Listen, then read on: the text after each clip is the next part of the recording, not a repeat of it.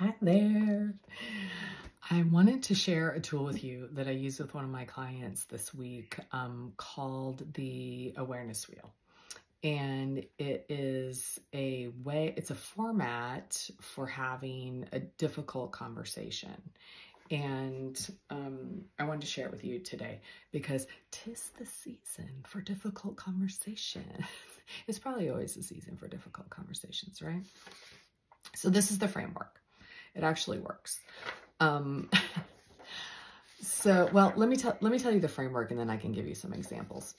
So when we're in a difficult situation, the first thing to share it's called the awareness wheel, and it's based on I feel, I think, I want, communicating this. So this is a way to accurately communicate your truth, where you're coming from, and your thoughts about the situation and how you would like the situation to go.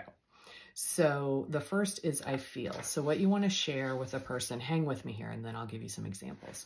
What you want to share is your feelings or your emotions. So you might even want to just Google an emotion list so you can look at a list of emotions, because sometimes it's hard for us to identify what we're actually feeling. Now, before you have this conversation with someone, you're going to want to go through this yourself and think through it. I like to write things down. Like, what am I feeling about this situation? And then just, rehearse it and really think about it and get clear on it before you communicate it with the other person. That's super helpful until you get good at it. And then you can do it off the cuff. But in the beginning, you'll want to practice it. So think about the emotion. I'm feeling hurt. I'm feeling confused. I'm feeling uneasy. I'm feeling disappointed. I'm feeling angry. So whatever your emotions are, and you can say more than one, you can say a couple. So identify, what are you feeling about this situation? Now, if you say, I feel like, or I feel that, that's not a feeling. That's a thought. That's what you're going to say next. You have to say an emotion here. So I feel like, I feel that, not an emotion. That's a thought. So just look at a simple list of emotions, and it's one or two. You just say what. You can use three if you need to. So first, I feel. You can also say, I feel really awkward having this conversation with you. I'll give you the example so, in a minute. I think is the second one. So this is what you think about the situation. So I just started to say, let's use that example. I feel really awkward having this conversation with you because I'm afraid that it's going to go poorly. These are your thoughts about the situation. And what I want, that's the third thing. This is what you want out of the situation. What I want is for this conversation to help us get closer, or to help us resolve the situation. So when you're in communication with someone, you'll want to keep going around the wheel. I think it's great to start with acknowledging the discomfort of the conversation, if that's what you're feeling. Acknowledge that, and then get into how you feel about the actual situation or the conflict that you're talking about. So first of all, go through this about having the conversation, because, how many times have you been in a situation where you're like, this is super awkward, or I feel nervous. I was talking about this with my daughter and my husband the other day. When I first started speaking in front of groups and I felt nervous, I found just standing up in front of all these people and saying, I feel really nervous because I'm afraid I'm going to say the wrong thing, or I'm going to forget, and I want this to go really well. And then my nerves would be gone, and the audience would be like, oh, she's human. We can all relax. But have you seen a speaker before who gets up there and they're super nervous, and you know that they're super nervous and they're super awkward, and they're thinking and feeling, I'm nervous, I'm awkward, I'm going to mess this up. They're having this conversation in their head. I have to do this right. And they have all these thoughts in their head, and then it just makes things worse and worse. And then the audience feels so uncomfortable. So I find when you open the conversation with, I feel really I feel really vulnerable having this conversation with you. So just open it up like that. That's a nice way to break the ice and to create connection right off the bat with someone, to just acknowledge where you're at. Just acknowledge what's going on with you. So a couple of fine points here. So I feel is the emotion, and then your thoughts about the situation. Do not blame people when you're talking about your thoughts. These are your thoughts and your assumptions about the situation. I think that when you act this way, that means that you're mad at me.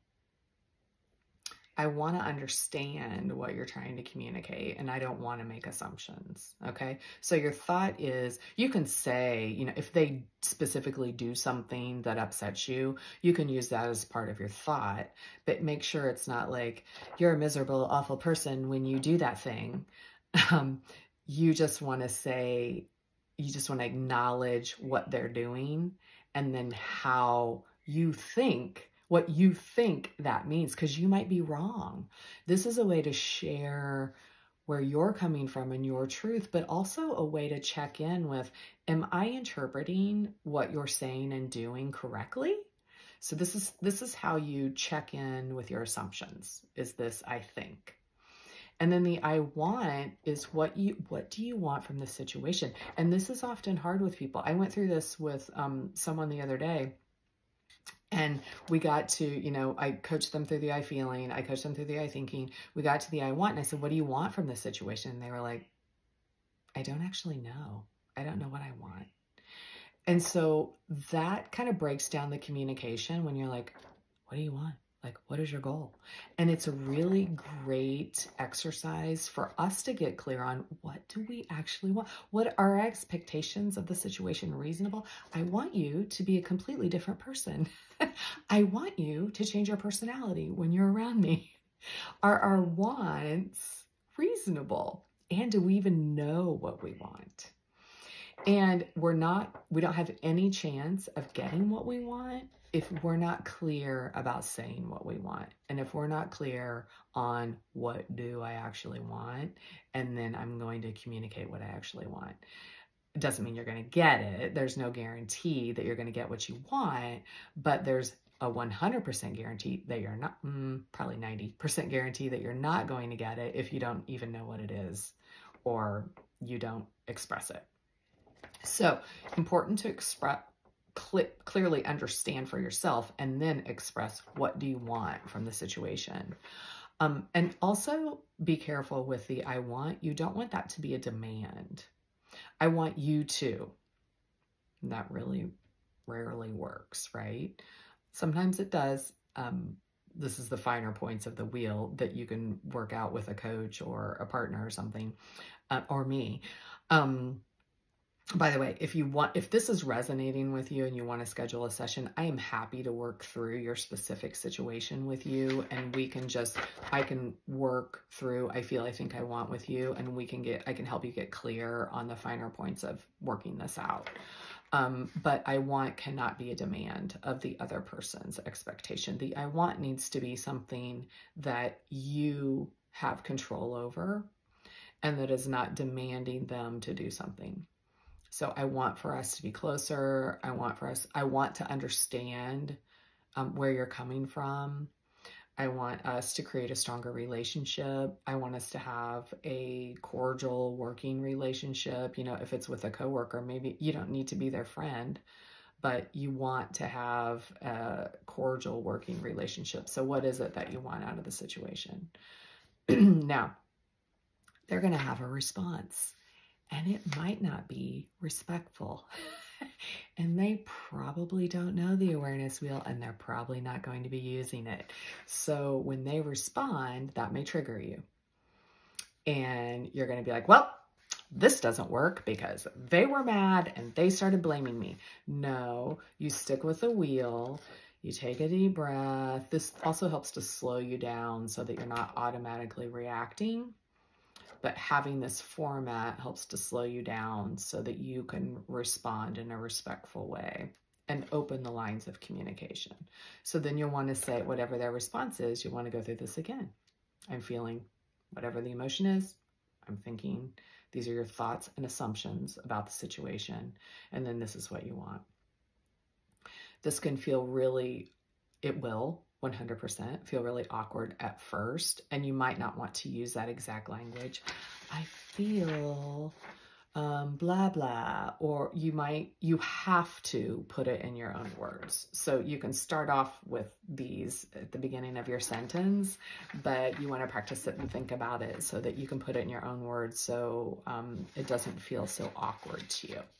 So this is called the awareness wheel.